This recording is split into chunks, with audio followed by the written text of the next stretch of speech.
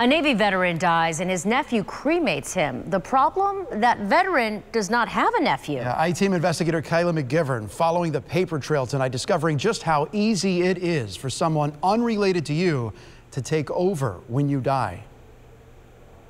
So this is your father, I mean. Yes, this is probably him around in his 50s, maybe 60. Robert Wallakonis was a Navy veteran, a retired businessman, a dog breeder. It's kind of hard to see because pigeons and dogs were his gentleness. He was a lot of things, his son Michael says. But he wasn't the best at being a father. So 30 years I wanted to tell him that I forgive him for that, you know, and I didn't get that.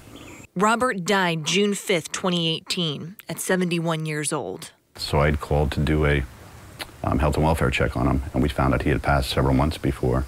Michael says he and his father had a troubled relationship, but as his daughter's college graduation approached, he reached out to his dad.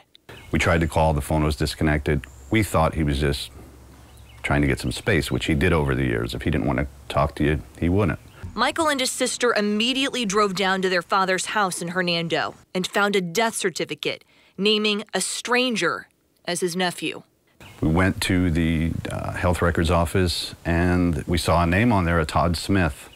And I had no idea who that was, and my father was an only child. The man claiming to be a nephew also ordered his cremation. I had him cremated when he wanted to be buried in 1480 Town Gap, Pennsylvania.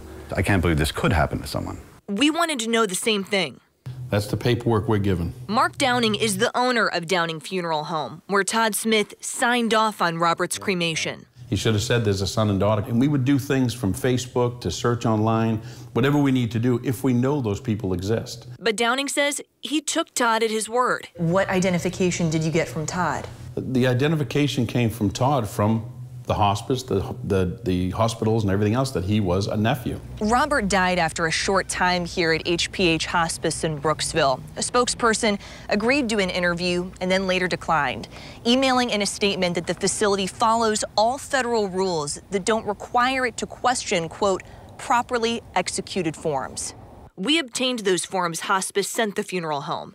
A nurse wrote they called nephew Todd Smith, who is having a locksmith open Robert's locked chest file to find financial records, and states Robert had not been in contact with his children for 20 years. But Michael and his sister say they spoke to their father on the phone from time to time. They also provided emails they traded with him and retirement fund documents Robert signed naming them as beneficiaries. We walked into trash everywhere. All his financial records poured all over. That was the only thing that was out. Michael says some of his father's belongings were gone. You can see this is the combination that they broke. And his guns were missing. He collected antique guns. The last time I saw, he had well over 20 valuable guns. Michael and his sister called the cops, but the Citrus County Sheriff's Office never opened an investigation into the missing guns. If we had a list, serial numbers, or anything that would actually said, yes, this object is missing, we could research it. In his report, a deputy says he asked Todd if he had written permission to take anything from the home. Todd told the deputy no, but the only things he took was a bed, a chair, and a flat-screen television. Wouldn't that raise a red flag? So at this point, we weren't able to determine who the property belonged to. So it becomes a civil matter. After hearing about Todd Smith and reading about Todd Smith, we wanted to meet Todd Smith. I want to be able to talk with you to kind of hear your side of things. He agreed. I mean, he was family to us. He really was. He was at all our family dinners. His birthday, we celebrated with him.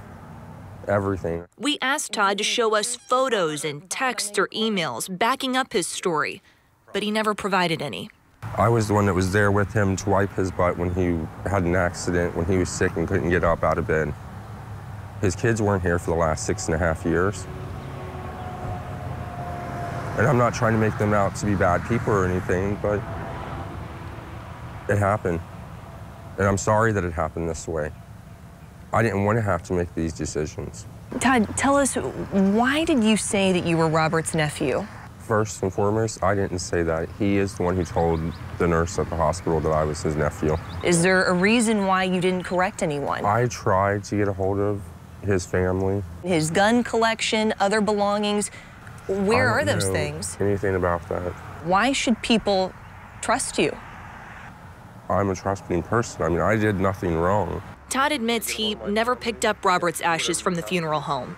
Michael tracked down his father's remains 10 months later, finally laying him to rest with military funeral honors.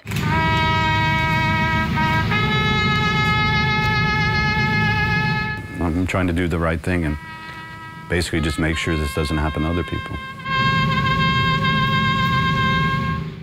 Since we started asking questions, Robert's bank has opened a fraud investigation into why someone changed the contact info on his account.